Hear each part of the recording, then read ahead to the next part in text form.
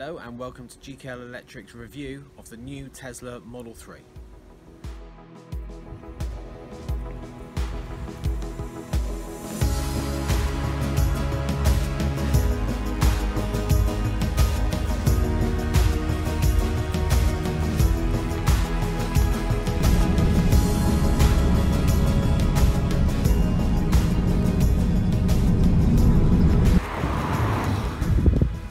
Obviously everything's very aerodynamic, including the door handles.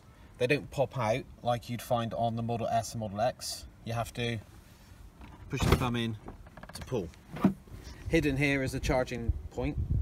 You just touch the bottom there and it pops out. You can also activate it from inside the car as well. The boot is fairly conventional. There's a rubber switch just underneath the Tesla symbol that you just pull and lift up.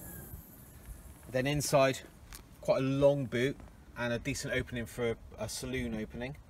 And under here are your charging cables. One Type 2 charging cable. And then in the pack you also get adapters for a 3-pin plug as well. Now to get in the car, you either use your app on your phone or it does come with a card. And you tap the card on the pillar here. That opens the car. As soon as you get in, the car is live and ready to drive. Now to get into what's called the frunk, or the storage compartment in the front of the car, you push on the screen and that pops the front. So just lifted, it's on hydraulic rams, so no need for any sticks. Washer fluid bottle just out at the top with the symbol on, and then you've got a storage compartment here to put anything you want in. Currently comes with the first aid kit and safety kit, but a good size of storage in the front as well as the back. Now the wheels on our demonstrator are actually a 19-inch option wheel. You can have an 18-inch wheel that comes with aerodynamic hubcaps that again aid the efficiency, and if you go for a performance model then you get a 20-inch wheel option. This car is a dual motor version, which essentially it means exactly that. It has twin electric motors, one on the front axle, one on the rear axle, giving it all-wheel drive. This is available in both the long range and the long range performance models. Now in terms of options, there aren't many. The car comes really well equipped anyway, so the only options you have are the colour, one choice on the interior, and whether you want full automated driving or stick with the autopilot that the vehicle comes with anyway. Every car comes with a full panoramic roof, which is tinted and heat reflective as well. The steering wheel buttons can also do adjustments with the car. So if you go to your quick controls and adjustments, mirrors, you use these to adjust your mirrors, or you can use it to actually adjust your steering wheel. So up and down and in standard factory configuration. The left hand side does the volume for your music or your telephone, and the left and right basically forwards the track or reverses the track. On the right hand side, the click left or click right will tell you, you can dictate how far you want to be in front of, or someone to be in front of you with the autopilot. So to drive, very similar to the Mercedes automatic, you just pull the stick down to drive. So the air conditioning on this is, you tap the fan, brings up this beautiful display, and then to adjust the airflow, you can see here, you just trace your finger to the direction that you want the air to flow on both sides. Then everything else aside from that is fairly conventional. Fan speed, auto, temperature.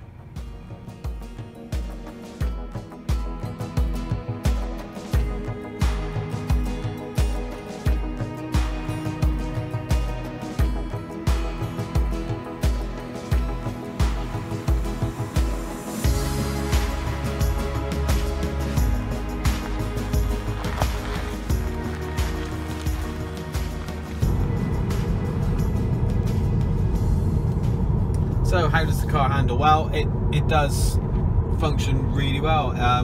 Obviously the everyone's talked about the centre of gravity being lower because of the batteries, so the whole car is weighted correctly for handling.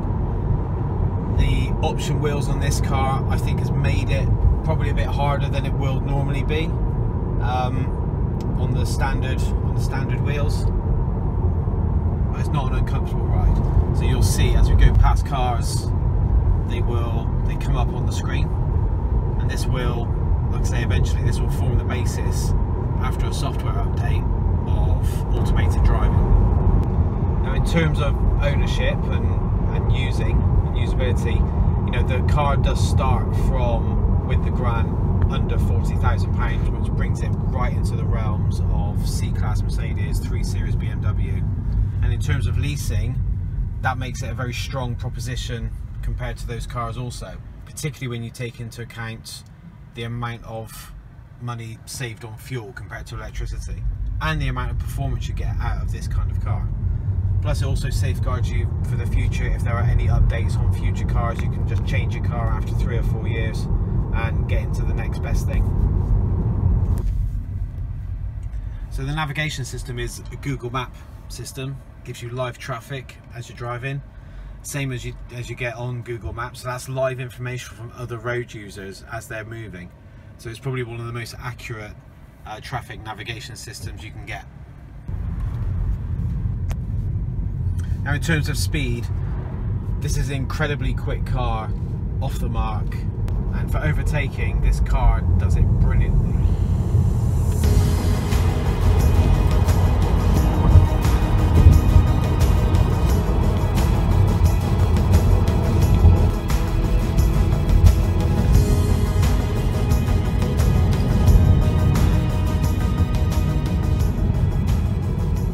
Now, in terms of the handling, you can adjust how the steering feels.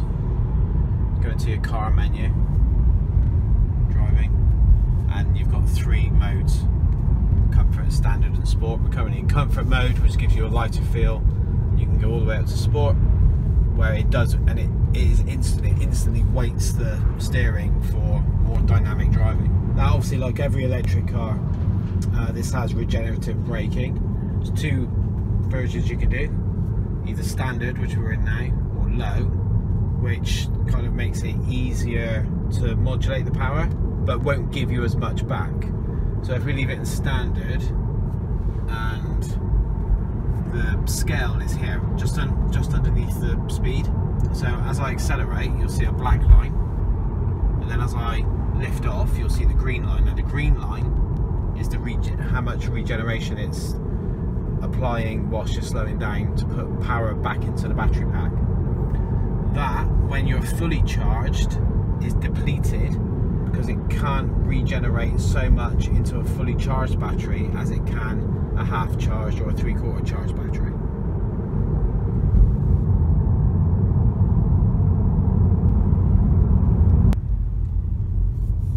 So without the app, then you use your card. Now, this doesn't necessarily have to be here. Once you get into the car, it can stay in your pocket. There are occasions where if the car thinks that you've opened it and not done much with it and is trying to stop someone else driving it away, it will ask you to tap this just under here, just to allow you to start and drive the car. Center console, I think, is very basic for a car of this value. I know we're talking about something completely different, and I know the money's gone into the drivetrain and the battery technology and everything else, but still, we are talking about just gloss black fittings, a big bin, storage bin, a mat which grips your phone, but it's not particularly anything. These little points here, the idea is that you feed your charger cable through here, and then stick it up, and then pop the mat back in so that your cable's sticking out, but it doesn't hold it anywhere. So particularly with a car of this kind of acceleration, it's not that well thought out. As to the cup holders, if you've just got a regular size cup, or if you've got a can, or if you've got a bottle, again, a car with this acceleration, you'd think it'd have something a bit more substantial than just a gap. The center armrest pops up very ordinarily with a tray inside. and a storage bin and a 12-volt charger. Again, nothing really special, just pretty standard really. So it's got parking sensors and reverse camera. As soon as you put it into reverse, that comes up, that gives you your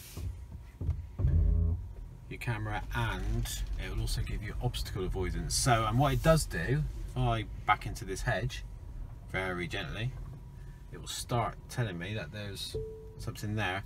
It also gives the measurement, so will also tell you exactly how far you're away from something else. Even to open the glove box in this car is something a bit special. You go to your main car screen, glove box, touch, opens the glove box. Won't close it for you, you've got to do that yourself.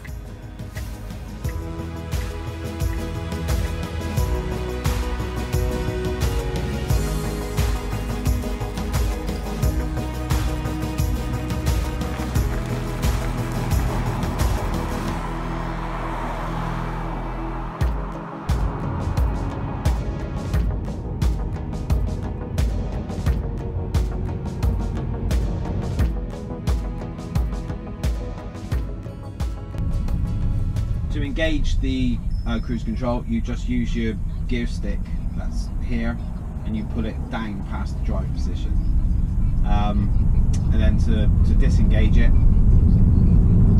you just push the stick back up to drive. It automatically set to your speed limit wherever you are. You can change it manually, but that's what it will do on its own. And this auto adaptive cruise, other people call it auto cruise, it will bring you to a complete stop and start again.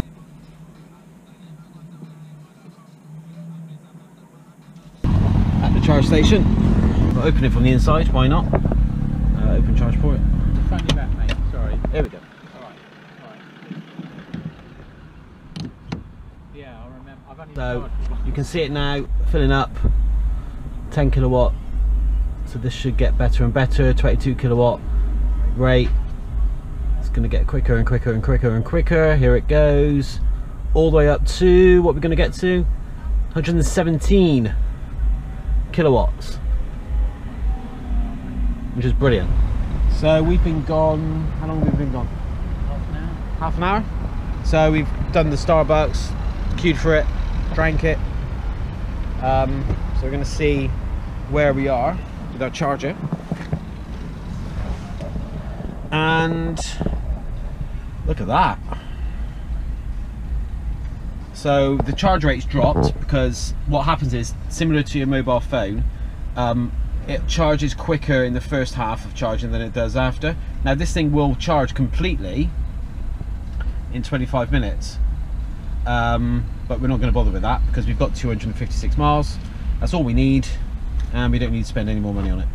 So really good. So we're going to stop charging.